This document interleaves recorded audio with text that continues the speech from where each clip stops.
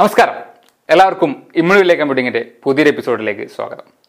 നമ്മളിന്ന് ഡിലീറ്റിംഗ് എങ്ങനെയാണ് വർക്ക് ചെയ്യുന്നതും എങ്ങനെയാണ് ഡിലീറ്റ് ചെയ്ത ഫയലുകൾ റിക്കവർ ചെയ്യുന്നത് എന്നുമാണ് മനസ്സിലാക്കാൻ പോകുന്നത്.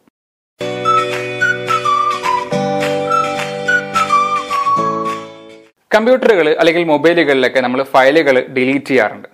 എപ്പോഴെങ്കിലും ആലോചിച്ചിട്ടുണ്ടോ ഈ ഡിലീറ്റ് ചെയ്യുന്ന സാധനങ്ങൾക്ക് എവിടെയാണ് പോകുന്നത്? നമ്മൾ ഓൾറെഡി ഇതിൽ സേവ് ചെയ്യുന്ന സാധനം ഇത് ഡിലീറ്റ് ചെയ്യുമ്പോൾ എങ്ങോട്ടാണ് പോകുന്നത്? ആക്ച്വലി ഇത് എങ്ങോട്ടും പോകുന്നില്ല, അവിടെ തന്നെ കിടക്കുന്നുണ്ട്. നമുക്കറിയാം, കമ്പ്യൂട്ടറിൽ അല്ലെങ്കിൽ മൊബൈലുകളിലെല്ലാം ഫയൽസ് സ്റ്റോർ ചെയ്യുന്നത് 0, 1 തുടങ്ങിയിട്ടുള്ള ഡാറ്റ റെപ്രസെൻറ്റേഷനാണല്ലേ. ഓക്കെ, അതിലേക്ക് കിടക്കുന്നതിന് മുമ്പ് നമുക്ക് റിയൽ ലൈഫ് എക്സാമ്പിളിലേക്ക് വരാം. നമ്മൾ തലച്ചോറിനെ ഈ കമ്പ്യൂട്ടറുമായിട്ട് വേണമെങ്കിൽ ബന്ധപ്പെടാം. നമ്മൾ ഒരുപാട് കാര്യങ്ങൾ ഒരു ദിവസം ഗ്രാസ്പ് ചെയ്യുന്നു, ഒരുപാട് കാര്യങ്ങൾ ഓർത്ത് വെക്കുന്നുണ്ട്. ചില കാര്യങ്ങൾ നമുക്ക് മറന്നു പോകാൻ ആഗ്രഹിക്കുന്ന കാര്യങ്ങളുണ്ടാവും. ഈ മറന്നു പോകാൻ ആഗ്രഹിക്കുന്ന കാര്യങ്ങൾ നമ്മൾ എന്ത് ചെയ്യും? മനഃപൂർവ്വം മറന്നു കളയും. അതങ്ങോട്ട് മറന്നു പോകും. യഥാർത്ഥത്തിൽ ഇത് മറന്നു പോകുന്നുണ്ട്, യഥാർത്ഥത്തിൽ ആ ഓർമ്മ അവിടെ തന്നെ ഉണ്ട്. നമ്മൾ ഓർക്കാൻ ആഗ്രഹിക്കുന്നില്ല, അത് മൈൻഡ് ചെയ്യുന്നില്ല എന്നുള്ളതാണ്. എന്നാൽ കുറച്ചേരം കുത്തിപ്പിടിച്ചിരുന്ന് ആലോചിച്ചാൽ നമുക്ക് എന്ത് ചെയ്യാം? അത് റീകളക്ട് ചെയ്യാൻ വേണ്ടി പറ്റും. അതുപോലെ തന്നെ കമ്പ്യൂട്ടറിൽ നമുക്കറിയാം 0, 1, 0, 1 തുടങ്ങിയിട്ടുള്ള കോമ്പിനേഷൻ ആയിട്ടാണ് ഡാറ്റ സ്റ്റോർ ചെയ്തിട്ടുള്ളത്. നമുക്ക് കമ്പ്യൂട്ടറിൽ ഒരു ഡിലീറ്റ് ചെയ്യാന്ന് പറയുമ്പോൾ ഷിഫ്റ്റ് ഡിലീറ്റ് ഒക്കെ അമർത്തി ഡിലീറ്റ് ചെയ്യുമ്പോൾ യഥാർത്ഥത്തിൽ സംഭവിക്കുന്നത് എന്താ? കമ്പ്യൂട്ടറിനകത്ത് ഹാർഡ് ഡ്രൈവിലാണ് എന്ത് ചെയ്യുന്നത്? ഫയൽസ് എല്ലാം സ്റ്റോർ ചെയ്യുന്നത് നമുക്കറിയാം. ഈ ഹാർഡ് ഡ്രൈവിൽ സാധനം സ്റ്റോർ ചെയ്യുന്ന സമയത്ത് യഥാർത്ഥത്തിൽ എന്താണ് ചെയ്യുന്നത്? ഒരു ഇൻഡെക്സ് ഫയൽ സൂക്ഷിക്കുന്നുണ്ട് കമ്പ്യൂട്ടർ. ഓരോ ഫയലിന്റെയും ഓരോ പീസുകൾ എവിടേക്കാണ്, ഏത് പോയിന്റുകളാണ് കിടക്കുന്നത്, ഇൻഡെക്സ് ഫയൽ കമ്പ്യൂട്ടറിനകത്ത് സൂക്ഷിക്കുന്നുണ്ട്. ഡിലീറ്റ് ചെയ്യുമ്പോൾ ഈ ഇൻഡെക്സ് ഫയലാണ് ഡിലീറ്റ് ചെയ്യുന്നത്. അതായത് 0, 1 എന്നുള്ള അതാണ് ഡാറ്റ. ആ 0, 1 ഒക്കെ അവിടെ തന്നെ ഉണ്ടായിരിക്കും. ആ 0, 1 എത്താനുള്ള വഴി അല്ലെങ്കിൽ അഡ്രസ്സ് എന്ത് ചെയ്യും? ഡിലീറ്റ് ചെയ്ത് കളയും. അതുകൊണ്ട് ഈ സാധനം എവിടെ കിടക്കുന്നത് പിന്നെ കമ്പ്യൂട്ടറിന് അറിയില്ല. അതുകൊണ്ട് തന്നെ അങ്ങനെ ഫയൽ കമ്പ്യൂട്ടറിൽ തിരഞ്ഞ് കാണാനും പറ്റില്ല. യഥാർത്ഥത്തിൽ ആ ഫയൽ അവിടെ ഉണ്ട് താൻ.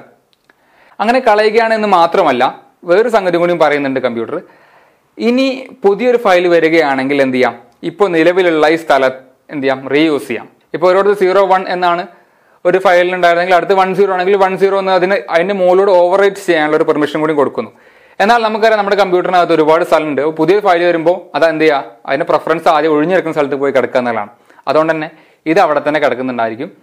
അതുകൊണ്ടാണ് നിങ്ങൾക്ക് റിക്കവറി സോഫ്റ്റ്വെയർ ഉപയോഗിച്ചുകൊണ്ട് കുറെ മുമ്പ് ഡിലീറ്റ് ചെയ്ത ഫയൽസിനെയും റിക്കവർ ചെയ്തെടുക്കാൻ വേണ്ടി കഴിയുന്നത്. റിക്കവറി ഫയലുകളും റിക്കവറി സോഫ്റ്റ്വെയറുകളും ചെയ്യുന്നത് എന്താണ് എന്ന് വെച്ച് കഴിഞ്ഞാൽ ഈ മിസ്സിംഗ് ലിങ്കിനെ, മിസ്സിംഗ് ഇൻഡെക്സിനെ തപ്പിപ്പിടിച്ച് കണ്ടുപിടിച്ച് അത് വീണ്ടും റീ ഇൻഡെക്സ് ചെയ്യുന്നു, അതിലേക്ക് ലൊക്കേറ്റ് ചെയ്യുന്നു. അങ്ങനെയാണ് നമുക്ക് ഡിലീറ്റ് ചെയ്ത ഫയൽസിനെ വീണ്ടും റിക്കവർ ചെയ്യാൻ വേണ്ടി സാധിക്കുന്നത്. റിക്കവർ ചെയ്യാനുള്ള സോഫ്റ്റ്വെയറിൽ പ്രധാനപ്പെട്ട ചിലത് എന്ന് പറഞ്ഞു കഴിഞ്ഞാൽ ഒന്ന് റക്കുവ, അതുപോലെ തന്നെ ഈസസ്, ടെസ്റ്റ് ഡിസ്ക് തുടങ്ങിയിട്ടുള്ള ഒരുപാട് സോഫ്റ്റ്വെയറുകൾ അവൈലബിൾ ആണ്.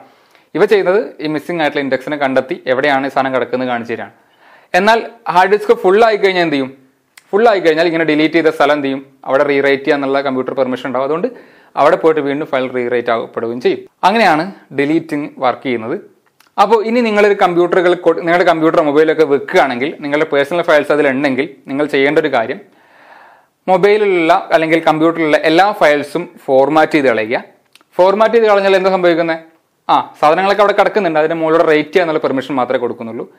അതിനുശേഷം വീണ്ടും ആ മെമ്മറി കാർഡ് നിറയുന്നത് വരെ മുഴുവനായിട്ടും വല്ല സിനിമയോ പാട്ടോ അങ്ങനെ കണ്ടാലും മുഴുവനായിട്ട് നിറച്ചില്ല, വീണ്ടും ഫോർമാറ്റ് ചെയ്യുക, വീണ്ടും ഇതൊക്കെ നിറക്കുക.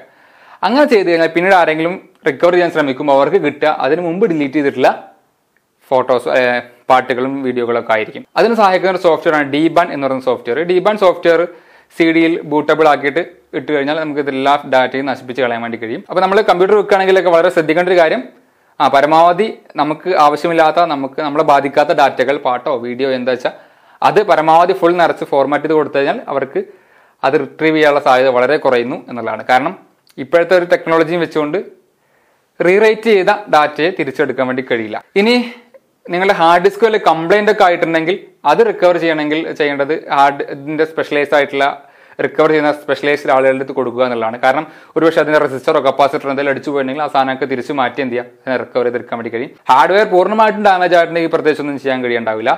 എന്നാൽ ഓണാക്കാൻ പറ്റാത്ത ഒരു അവസ്ഥയാണെങ്കിൽ തന്നെ ഒരുപക്ഷെ വേറെ ചില പ്രത്യേക ഡിവൈസുകളിലേക്ക് കണ്ടിട്ട് ഡയറക്റ്റ് ഡാറ്റ ആക്സസ് ചെയ്യാനൊക്കെ കഴിയും.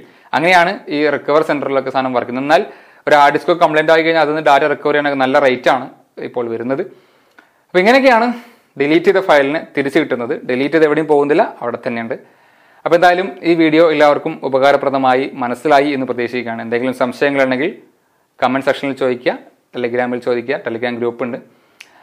അപ്പോൾ എന്തായാലും ഇത്തരത്തിലുള്ള ഒട്ടനവധി വിഷയങ്ങളുമായിട്ട് ഇമ്മ്യൂണിലെ കമ്പ്യൂട്ടിംഗ് വീണ്ടും വരും. എന്തായാലും മറ്റൊരു വിഷയമായി കാണുന്നവരെ നന്ദി, നമസ്കാരം. നമുക്കറിയാം, എപ്പോഴും തന്നെ പറയും